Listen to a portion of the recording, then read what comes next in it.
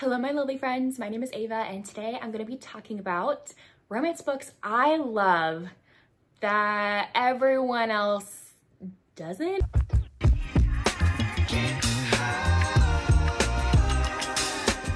I don't want to say everyone hates these books, but these books sometimes get a lot of hate or negative connotation to them that I personally love. I love these books. So let's just dive right on in. So the first one that I have is The Host by Stephenie Meyer. This is one of my favorite books of all time. I reread it constantly, all the time. This is a sci-fi romance where aliens from another planet that are only able to live by putting themselves inside of hosts have now inhabited Earth. So this is the book about Melanie, who is our human woman, who has Wanderer, this alien, put inside of her. It's a romance with Melanie and somebody, and then Wanda and somebody also, but they have the same body. They're like battling each other in this body, but I love this book so much. I don't know why people don't like this book. I don't get it. I don't understand. I love this so much. I think the world is so cool. And just Wanderer herself is so beautiful. I love her as a character. She's one of my favorite characters in like sci-fi books. And I love how Stephenie Meyer like formed this alien species. And I'm like dying over the fact that she still hasn't written a sequel to this. I have been waiting. This book came out in like, I think like 2008 or something. Like it's been forever since we've gotten a sequel. And I think she's like hinted that she's trying to write it, but I'm like highly doubting that she will. I don't know. You never know with her because like Midnight Sun came out when she said she'd never come out with Midnight Sun. You know what I mean? So I love this one, but not everyone does for some reason. I do want to mention two Sarah J. Maas books that I feel like get a lot of hate, okay? Why y'all hate Tower of Dawn? I don't understand why y'all hate Tower of Dawn. I love this book. This is Kale's story. Just by the way, also, it's Kale instead of kale. I know a lot of people say kale, like the vegetable kale, but no, Sarah J. Maas says it's Kale. She basically took the name, she said she took the name Chaos and replaced this with an O, you know, so it's Kale. Just letting y'all know. So this is Kale's book, and yeah, I'm not a big fan of him and the other books in the series. Like Queen of Shadows, he can suck it, okay? But his redemption arc in this book and him trying to figure out who he is as a person, I loved it. I thought it was beautiful, especially his romance with Irene. Beautiful. The journey he takes in here is such a big feat, and I really felt for him and everything that he goes through. And I feel like it is such a missed opportunity if people skip this book. There are people who skip this book. Like, I get it. Aylin's not in it. I understand, but you're doing yourself a disservice, okay?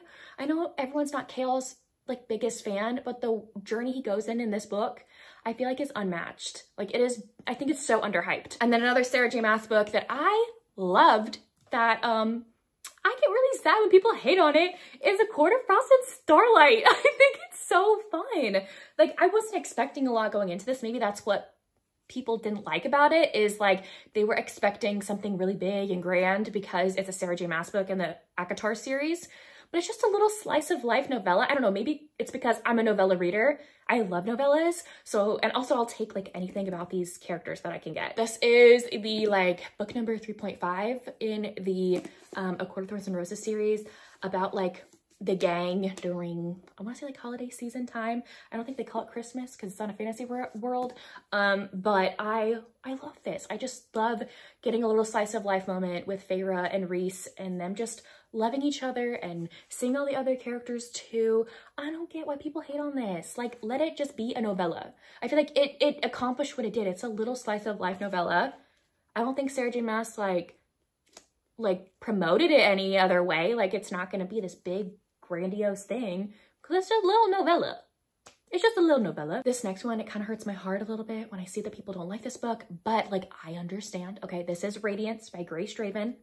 Fantasy romance book. It's friends to lovers. These two get married. They're from different like people, species. He's a Kai. She's a human woman. They get put in an arranged marriage to align their families. And it's their friends to lovers romance while they're married. I think it's absolutely stunning. I love this book, but I understand why people don't. This book is very character driven. And I know a lot of my fantasy romance readers out there they're not really there for character-driven books, which to each their own. I totally understand. I totally get it. But I loved this.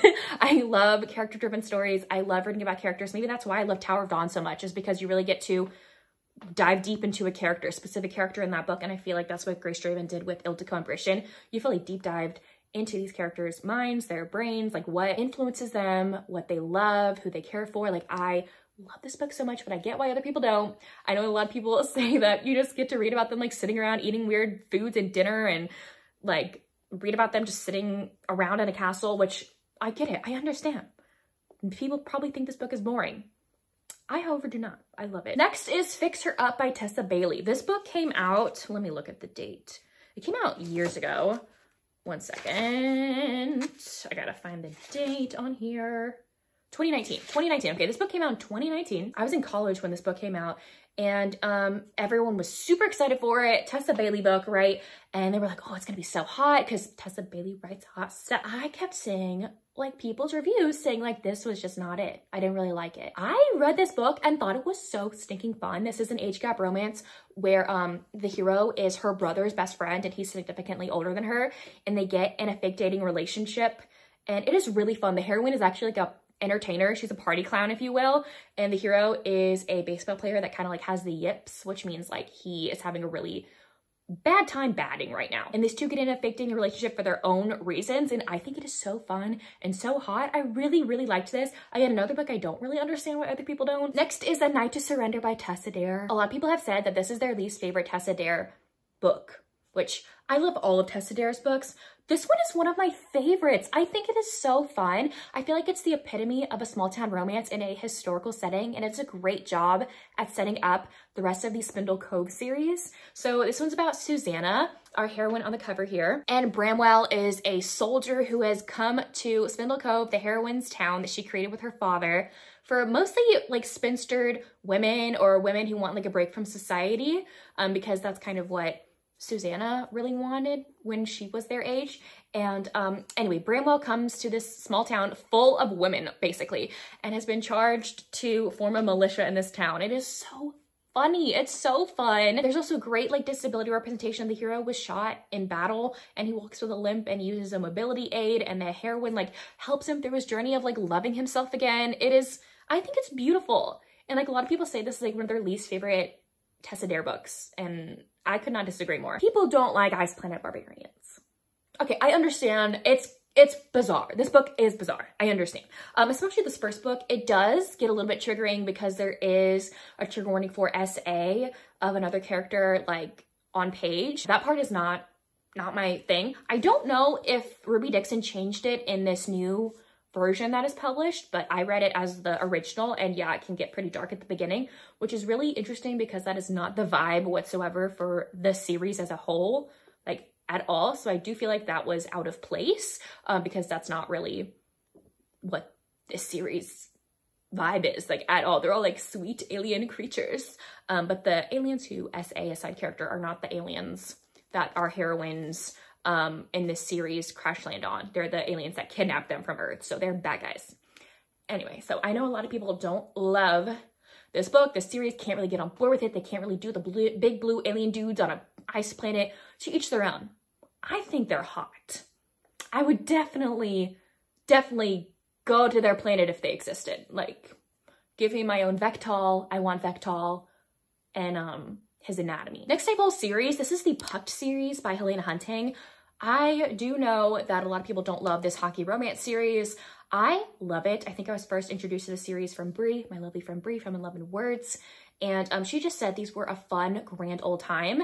And they are. That's what they are. They're a fun, grand old hockey romance series, and they're funny. I know like the humor in this book is not everyone's cup of tea, which I completely understand. So I understand why people don't like this, is because sometimes the humor is not for everybody. Like in book one, the heroine literally like dresses the hero's thing as like a superhero. I was laughing my butt off, but I know other people were like, what the heck? That's so weird. So I understand, like to each their own. Everyone has their own opinion and what they find funny. So I understand, but I really do enjoy this series. Like book number, I think 5 in this series is one of my favorite books of all time. It is so good. So I feel like the series is really slept on, but I understand why people don't love it. Next is A Beautiful Bastard by Christina Lauren. This is one of the first books by this author duo. And I think that was originally Twilight fanfiction, if I'm not mistaken. It has nothing to do with Twilight, nothing whatsoever. But this is a hate to love romance with this CEO boss man and his assistant. They like really hate each other, but they also find each other very attractive, and they use each other in certain ways. And I think this book is so fun. I personally prefer this series, this book, to their newer works, just because I like their edgier, grittier writing in this series. I think it's so fun, but I do know a lot of people don't really love this book because it's a little too hot for their taste, which again, I get it, everyone has their taste. But I thought this was just so fun, a really fun book. And the last book that I have to mention is Teach Me by Olivia Dade. I love this one. It's about two teachers who are older than what you would typically see in a romance book. I think they're in their 40s, if I'm not mistaken. And they're two teachers at a high school, and it's their romance. At first, they don't really get along because the heroine is mad at the hero because he took her history classes that she loves teaching. He doesn't know that those classes were taken away from her. He was just given these classes, like, here, teach these. So they don't really get off on the right foot, but the hero is trying so hard to get in this heroine's good graces because he can see how amazing of a teacher she is, how amazing she is as a woman. And he's just like, I want her in my life. She seems like a great woman. And they end up forming this friendship that develops into something more. I think it's a beautiful read. I really love this. I know in some reviews that I've read, they didn't really love the heroine, which I understand. She is very prickly. Sometimes unlikable heroines like that, like, I really relate to in some aspects. So I just really like that. And I love how this book was about like an older couple. I feel like Olivia Dade really highlights on older couples, older people than you would typically see in a romance book, and plus size representation, which fantastic. I thoroughly enjoyed this one. Anyways, there you have it. Those are 10 romance books that other people might not like, but I love them. Let me know down below if you love any of these books as well. Please keep your comments nice down below. I understand if people don't like a certain book, but like, let's try to keep the comments nice, please. If you don't feel like commenting anything else, you can leave me, let's see, an eyeball, the eyeball emoji, or any eyeball emoji in the comment section down below. I was looking at the host down below with the eye. Anyways, thank you all so much for watching. I will see y'all soon in my next one. Bye y'all.